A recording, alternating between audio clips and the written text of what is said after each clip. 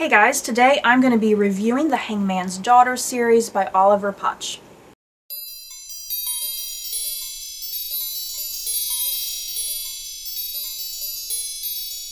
The Hangman's Daughter by Oliver Potzsch takes place in a small German town in the mid-17th century, following a local hangman, his daughter, and the town physician, as they race to beat the clock to discover who is murdering children and to stop the hysteria of witchcraft from spreading. In The Dark Monk, Book 2 in the series, Jacob Kussel, his daughter Magdalena, and the town physician Simon investigate the mysterious death of a local priest. Before his death, the priest was able to scratch a cryptic message into the snow, the first riddle of many that sends these characters on a chase for a hidden Templar treasure. But close on their trail is a group of mysterious monks who are after the treasure as well. Who will solve the riddle first? In The Beggar King, Book 3 in the series, hangman Jacob Kussel finds himself on the receiving end of being tortured after he is accused of murdering his sister and her husband. It's up to his daughter Magdalena and the town physician Simon to figure out who is framing Kussel, which leads them to a network of beggars and encountering a flamboyant Venetian. They end up discovering a conspiracy that could threaten the entire German Empire. But will they solve all the clues in time to save Kussel before he in turn becomes the hanged? So that is a very vague plot summary for the first 3 books in the Hangman's Daughter series by Oliver Potzsch. I think I'm butchering the pronunciation of his name. I'm sorry. If anyone knows how to pronounce this man's name, please let me know. So something I want to touch on very quickly, just to make a note of, these books were not written in English first. They are translations. And I was a little concerned at first picking these books up, knowing that they are translations, because translations can be hit or miss. You can encounter a series of problems with translations because sometimes certain things, in another country won't translate well over into English. For the most part, I think these books were translated very well. There was never a moment that I felt like the translation was off or something felt weird, if that makes sense. So yeah, if you have a worry about translated books, I think you can go to this series not having to worry about that, because like I said, the translator, I think he did a marvelous job. And another thing, just to make a comment, Oliver Potzsch, the author of this series, he is a direct descendant of the family in these books. The books follow this hangman named Jacob Kussel, and Oliver Potzsch, his family has told stories through the generations, and he knows about this guy, Jacob Kussel, as one of his ancestors, so he decided to write a series of books based off of this guy, which is awesome. I mean, also just really awesome that his family, that they can trace their history from that far back. So I don't want to get into specifics about each book. I'm just going to try and talk as generally as I can about these first 3 books in the series.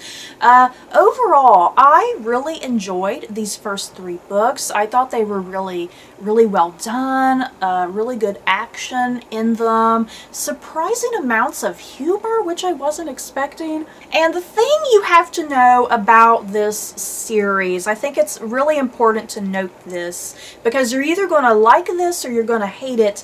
The series is very formulaic, and what I mean by that, even though you have 3 books here and there's different stories going on, the thing is they touch and hit on the same beats as far as the narrative flows and progresses.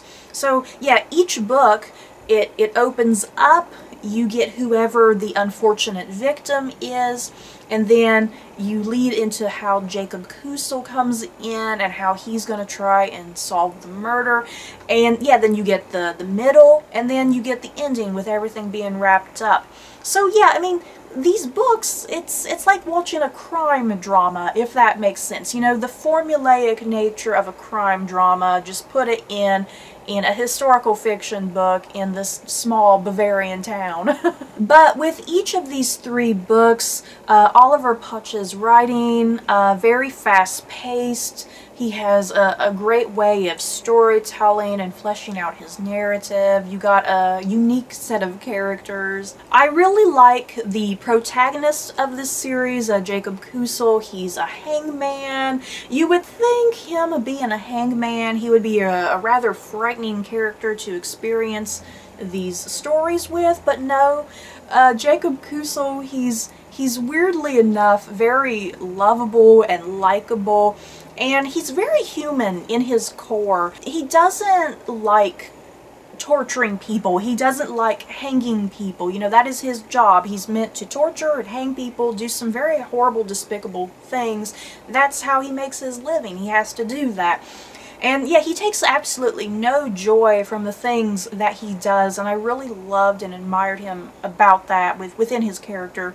And then one of the next characters we have is Kusel's daughter, Magdalena, and she is feisty. That's the best word to describe Magdalena. She's very feisty. She can get a temper on her. She's definitely not your typical woman of the time period. She most certainly says what's on her mind. She's not afraid to confront authority. She's not afraid to even confront her father when she has to. And then the third main character that we have in this series is the town physician named Simon. I definitely adored Simon. I instantly fell in love with him. He's this little guy. He's described as being really short, like not average male height. He's described as being kind of short, but he's very well educated. And all the guy wants, he just wants Magdalena as his girlfriend, maybe marry her in the future. And that poses a very difficult obstacle right there, because Jacob Kusel, he's a hangman, and that kind of ostracizes the family from the rest of the community, including Magdalena. Even though Magdalena has nothing to do with the torturing and the hanging, she is still associated with her father. So yeah, Magdalena is not good for Simon in the eyes of the people, that she is beneath his station. So there's that interesting concept going on within the book as well.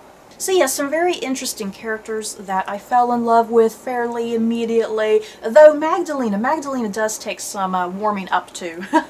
I kind of didn't really warm up to her until about book 3. And yeah, like I mentioned earlier about the series being very formulaic, by the time I did get to the 3rd book in the series, a lot of Oliver Potzsch's storytelling was kind of predictable. You know, since I had read the first 2, I knew what his narrative structure was like, so I would already figure out the ending. So if I had to rank my favorites in the series, like I said, I've only read the first 3 so far. There's definitely a book 4 and 5 out there, but they've not been translated yet, and they've not even been released here in America, I don't think.